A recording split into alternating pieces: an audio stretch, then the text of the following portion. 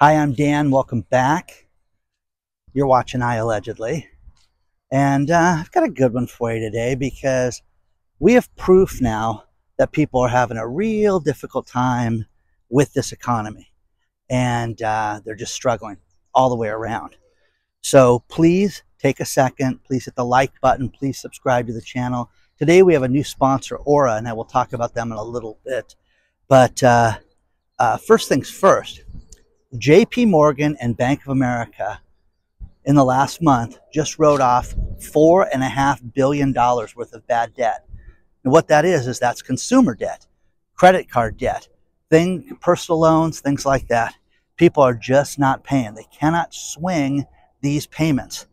It's a great story out of Reuters talking about this, about how people just don't have the money. And what they do is they go hit the credit cards just to survive and just to pay their bills, which is, a death loop, okay? Because people go out and don't realize that, things aren't going to turn around right now. And people need to accept where this is at. I'm telling you guys, you're going to look back at April 2024, as bleak as this is, as the good old days. Wow, remember in 2024 when I had a few hours extra at work and I had some money, okay? Remember this, guys, because this is going to be a point in time that's going to change dramatically moving forward. And what we're seeing is that the lower level of income, people are extending themselves too much and they're not being able to catch up. They're overextended. They have too much credit card debt, too much personal debt, and are not making it right now. Okay? So it's happening to more and more people, and it's happening across the country and around the world.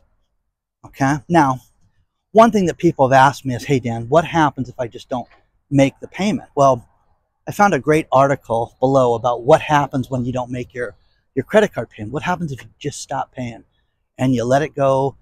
Collection letters come out, and then eventually you let it go to a charge off, and what happens and how they're going to take legal action against you, send you to collection agents, and the collection agents, based on what they do, a lot of collection agencies get a tremendous amount of files, and then with those files they go out and they will file lawsuits against people to collect this matter, and do mass lawsuits where they may file 50 lawsuits at one time and try these cases over the course of a few days just to collect their money.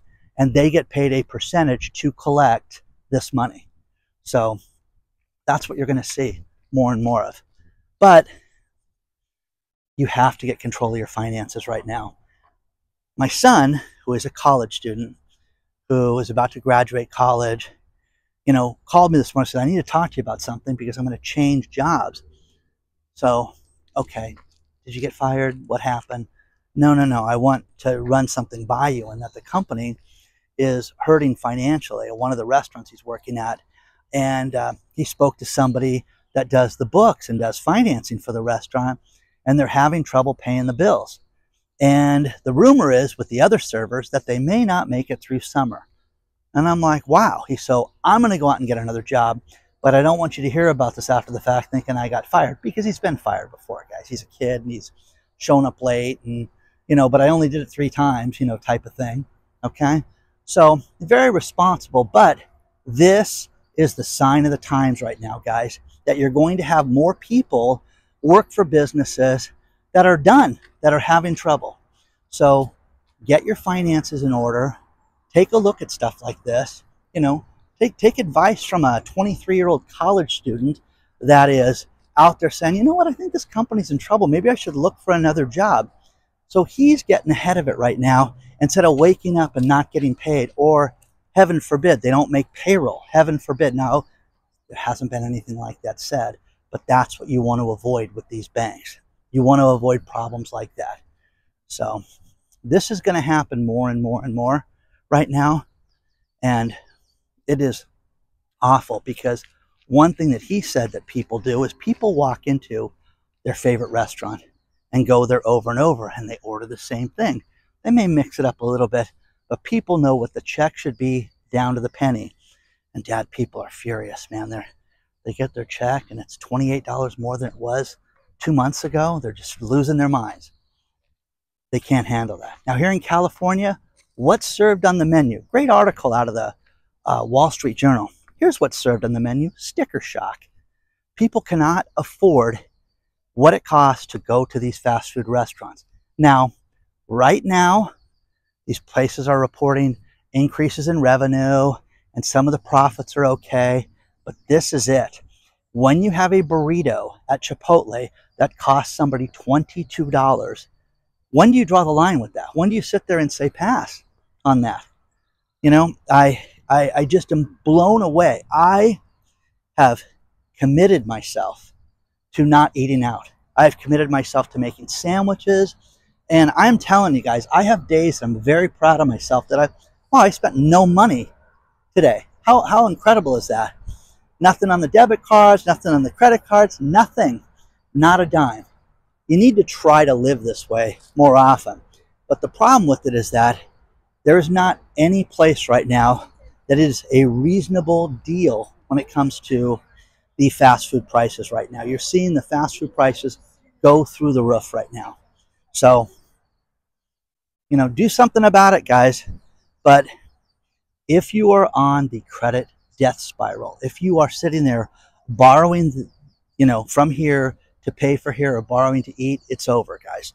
It's just, it is a, you know, locomotive that's slowing down and you're about to be left stranded someplace. Remember that, because your credit's going to get cut off. It's going to destroy your credit for the future, and it's going to be a real problem. Because what happens if you have to go rent an apartment? What happens if you have to move and you're the deadbeat that's 90 days behind on that? And again, I say that lightly, but people are having a very difficult time right now. Share your thoughts on this stuff so far. With all the online threats that are out there, there is a way to combat this. Aura is a great company that will help you with everything from your passwords to identifying if someone has gone on to even, you know, filed to be added to a bank account, to get access to your title of your home. There's a lot that you can do with Aura. They've got a 14-day trial and a 20% discount if you sign up using the discount code iAllegedly. Use the link below to get a hold of it. But think about this. Data brokers sell our data all the time. You need to protect yourself, and you need to make sure that you're safe online and that your data is not being sold. Plus, you need to make sure that your passwords are changed. They have the ability with one click to help you change your passwords on everything. What happens if your name gets deleted from a bank account? What happens if someone gets added to your bank account? Well, Aura can help you with all that. It's an amazing service. Check it out today. Use the discount code iAllegedly to save big, but check out Aura today.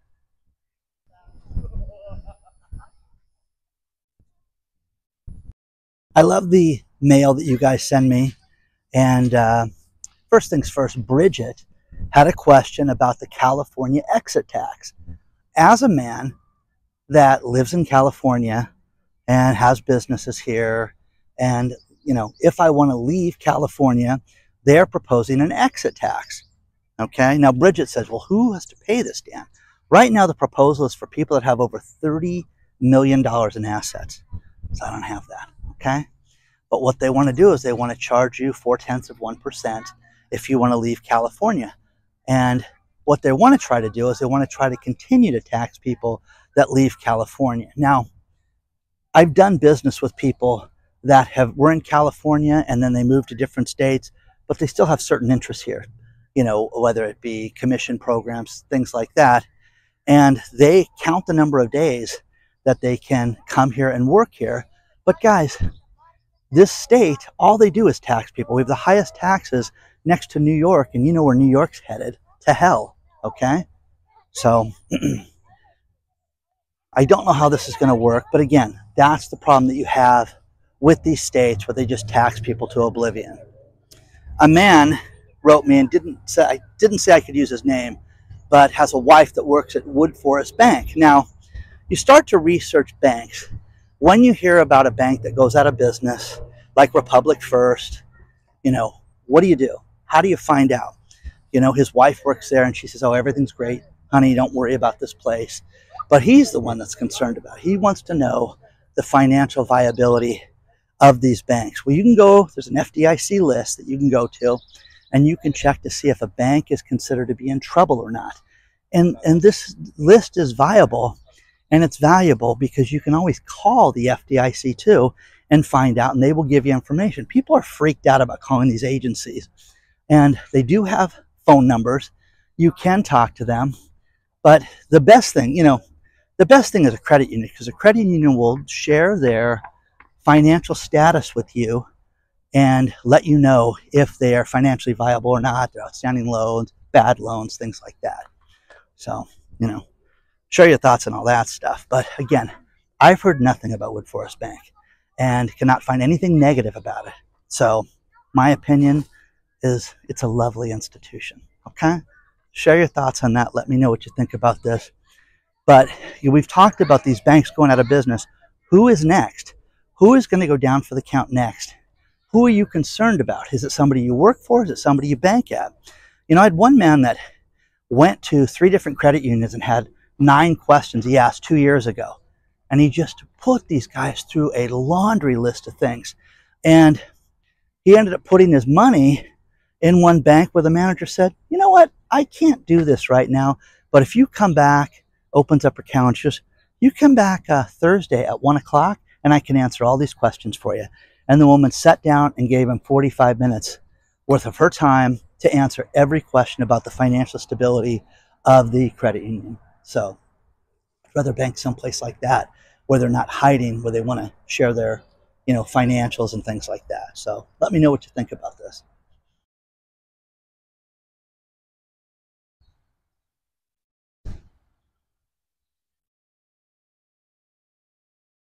I love stuff like this.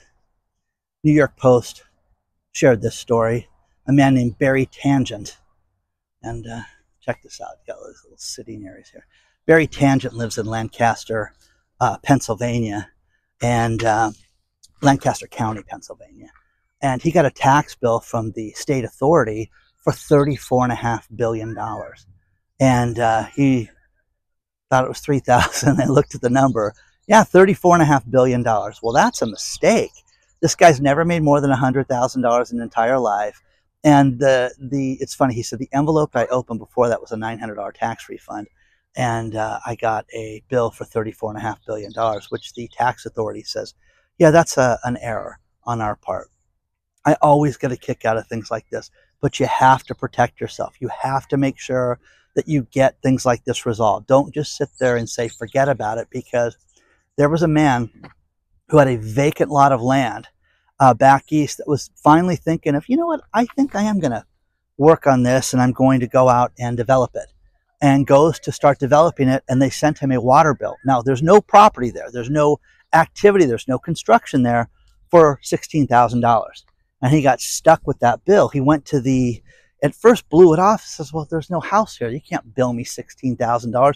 They did, and then sent him to collection. He ended up having to go to the city council meeting and also to the water board and presented to them that they were overcharging him. And they found in favor of the county and said that they were going to make the bill stand when there was nothing there. So if you get something that's crazy, contact them. Don't just let it go, because you'll be like that guy who ends up having to hire a lawyer and spend more than $15,000 to fight a $15,000 bogus bill. And by the way, they won't let him turn the water on there unless he pays the bill. Okay? Pay up, you deadbeat. Okay?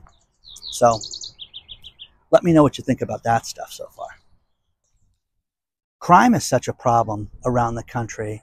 When I went to New York City in February, it was freezing, but it didn't feel safe, guys. It just didn't feel safe at all. And walking through Central Park, even with a lot of people, it just didn't feel good. You didn't have the feeling like you had walking through Huntington Beach, California. So it just did not feel good. And now there's such a crime spree in New York City and Central Park. They're robbing the tourists, they're robbing the locals, they're robbing everybody. And now the police are going to step up their patrols in Central Park. Again, guys, it's insane. We live in backwards land right now.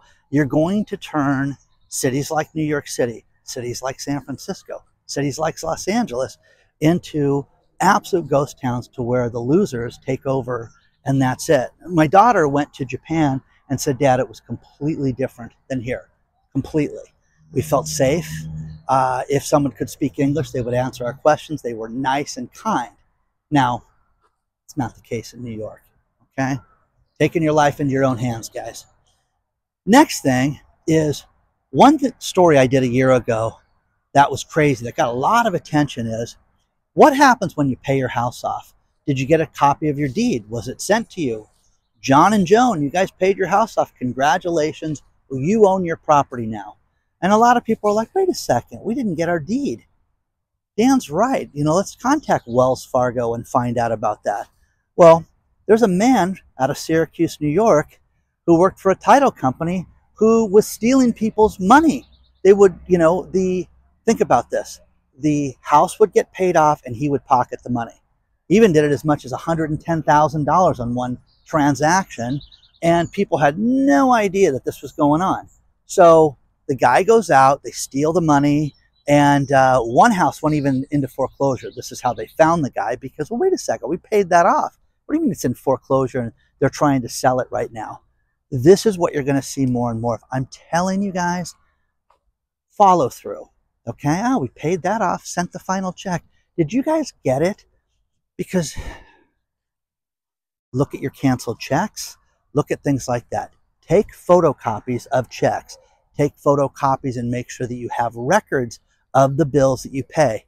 I'm telling you guys, have a little file, but take a picture of it too and have it on your phone so you have these records, because you're seeing scoundrels do more and more things like this, where the guy worked for the title company and now he's indicted. Okay, great, but these poor people, he pissed away the money, and these poor people have to deal with the fact that their house now, in fact, is not paid off as far as the bank is concerned. So let me know what you think about that. I'm going to finish this video with these last couple stories. And the first one is, people are just finding out that they don't have homeowners insurance here in California. Yeah, we're not going to honor it because of fire damage down the street from you. So they're canceling insurance policies at a record pace right now. And people don't know about this. I'm telling you guys, be proactive in your financial life, in everything. In your health insurance, you know, I have a Blue Shield right now for my health insurance, and they don't want to work with my doctor's group right now. So I have a real issue right now where I've had the same doctor for 15 years, and he's my doctor. I'm not going anywhere. Well, we won't honor they won't pay us the way that we want to get paid at Blue Shield. Okay, so I have to deal with this and how I'm going to have insurance. Well, you have to be proactive in everything you do financially right now, because you don't want to file a claim of, we told you we weren't covering you for that, for excess fire damage or flood or whatever.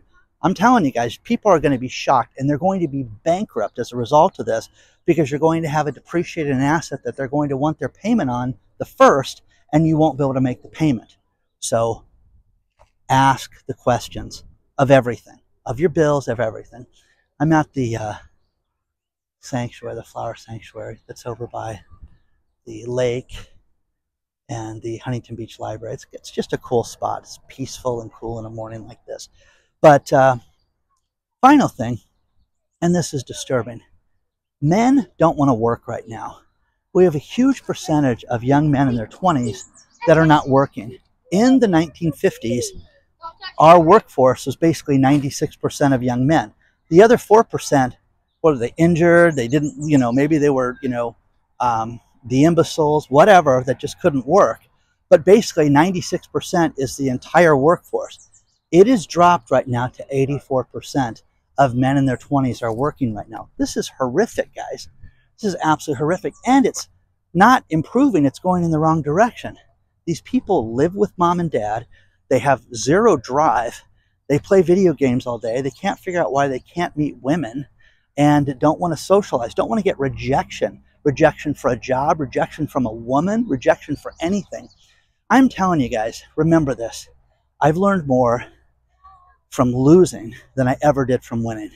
And it's made me a better winner. It's made me appreciate the things in my life that are good. So I'm telling you, be kind to one another. Take care of your health. If you want to reach out, hello@iallegedly.com. Check your spam filter because an email just went out. And also, what do you guys think of this crazy shirt? It's mixed strings. Somebody sent me this one a year ago. So it's spring. Spring has sprung, guys. It's nice and the weather's good. So let me know what you guys think. I will see you guys very soon.